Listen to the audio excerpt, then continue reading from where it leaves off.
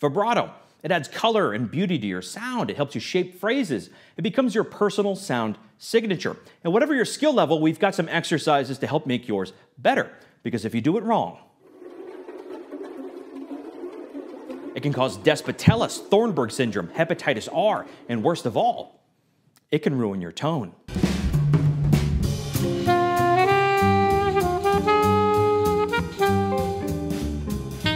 Hi, and welcome to the Saxophone Academy. I'm Dr. Wally Wallace, and today we're talking about vibrato, the when and how to use it. We've got some great exercises and even some listening homework, so you should stick around. And if you're interested in saxophone masterclasses and product reviews, please do subscribe. We've got some very exciting topics coming up this year. Essentially, saxophone vibrato is a raising and lowering of the pitch, and while we do so, it changes the color and timbre of sound, and that gives us a big palette of colors to choose from while we play musical phrases. Now, you may be wondering what's the best way to do vibrato on the saxophone. Like most things in woodwind playing, there's two ways to do it, the right way and the French way. Vous devez pousser l'air. Fou, fou, fou, fou. Bon. Bon. Now, of course, there are plenty of great French jazz players that do use a jaw vibrato, but in the conservatories, there's a lot of French players that sound fabulous, but they're using a pulsation or air intensity vibrato. And there's a couple of problems with this approach. First off, it limits the variations of speed. There's only so fast you can pulsate the vibrato, and that somewhat limits the palette of colors we can choose from. Number two, it also messes with our airstream. I like to keep my airstream constant, letting the jaw do the work, especially in the low range and the extreme high range. I find that's kind of important. Number three, we can't do the scoops and bends and idiosyncrasies that make jazz music so great without using a jaw vibrato motion. And you do want to play jazz, don't you, Johnny? Yeah, you do. Bon. Bon. So I recommend a jaw vibrato, a raising and lowering of the jaw, which also then changes the pitch slightly and the color and the timbre. It's going to have a very nice effect. The majority of saxophonists do use this, and it works very well. Now, there is some debate over what syllable should we say or teach when we use a jaw vibrato. Some people prefer a ya, ya, ya, ya, ya syllable. I'm not crazy about that because that moves the tongue when you say ya, changing the shape of your oral cavity. That has its problems, especially in the altissimo range, where if you make a ya, ya, ya syllable, you're going to sound like a demented slide whistle. So other saxophonists use a wah syllable. That's better in my opinion, but wah still changes the shape of the embouchure, which is why I prefer a vo syllable. Vo creates an up and down motion with the jaw, while pretty much keeping the embouchure still and keeping the oral cavity nice and open. So as you raise and lower your jaw, you're going to make the pitch go slightly above, slightly below the pitch, hopefully in equal measures. And the average of that ends up sounding like an N2 pitch, hopefully. So graphed, it would look like this when correct. And this would be bad because it never goes above the pitch. So the average makes it sound kind of flat, kind of gives it a lazy sound. And this is worse. And that's an echocardiogram. I'm sorry, Mr. Smith. You have a broken heart. And here's the conundrum. In order to sound fluid and free and easy, we have to practice vibrato in a strict metronomic fashion.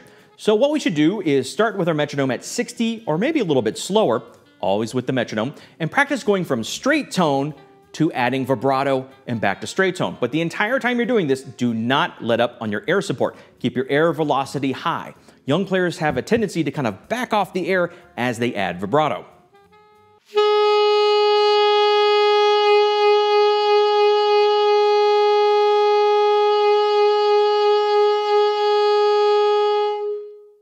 From there, I like to have my students go down chromatically, holding straight tone for 2 beats and then 2 beats with 3 pulsations of vibrato, and just go down the chromatic scale.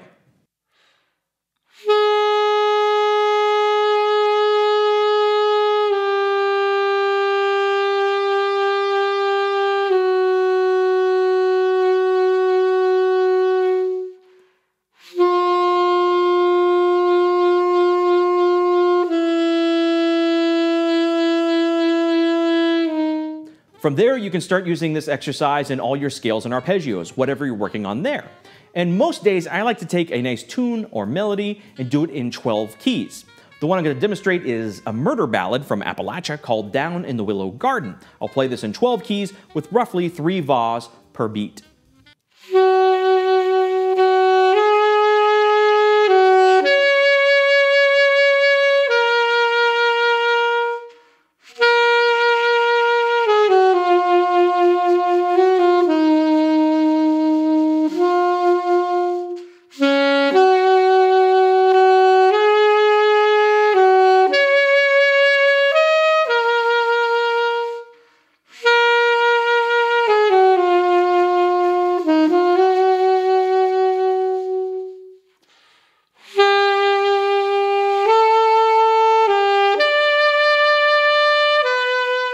You can, of course, do this with any melody or jazz standard. If you want to use the tune I like to use, you can download it for free at thesaxophoneacademy.com under Resources.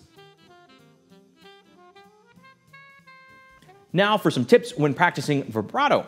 Number 1, practice vibrato across the entire range of the instrument. In order to get the same fluid motion on low B flat, it's going to feel very different than middle C or F3, and certainly very different than the altissimo range. So as we practice vibrato, don't get used to doing it just in the middle register. Practice it from low B flat all the way up to however high you're playing. Number 2, vary the speeds. Some days you might want to do slow with 3 pulsations per beat.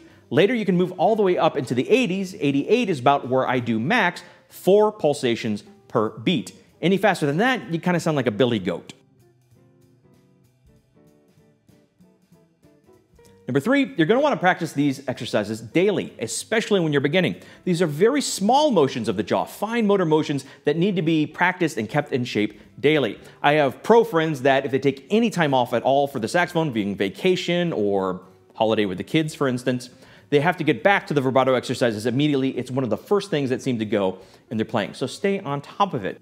Number 4, vary the usage and style of vibrato you use while playing melodies. If you always do the same speed and straight tone, adding vibrato at the same tempo, it's going to sound old and very predictable fast. It's like paprika. You can use it occasionally, but if you use it across a 4-course meal, it's going to get old fast. So you have to vary your usage. Now, how do you know when and how to apply it and how it should sound correctly with different types of genres and melodies? That's where the homework comes in. The most critical part to learning vibrato and getting great at vibrato is listening to great players. Now, on tenor, of course, you have to listen to Stan Getz. The way he shapes a melody in his beautiful, lush vibrato is a good place to start and a great person to mimic. In the same vein, one of my other favorite tenor players is Gene Ammons. Big, beautiful sound, warm, luscious vibrato. Definitely check out the way he plays a ballad. His Willow Weep for me is to die for. It's really good. For alto players, I adore a lesser-known player from the West Coast scene, Bud Shank. Beautiful singing vibrato, especially on the slower tunes. Check out his stuff before 1960. After that, he kind of becomes a Phil Woods clone, but his earlier stuff, beautiful. Also, of course, Art Pepper. A little bit more sparse, but a really beautiful way to use alto vibrato. And of course, you also have to listen to John Coltrane for a magnificent approach of how to use no vibrato and how powerful that can be when shaping a melody. Now, if you have a favorite record or favorite vibrato from a favorite player, let me know in the comments below. And stick around for next week. We have more cool topics coming up. And until then, go practice.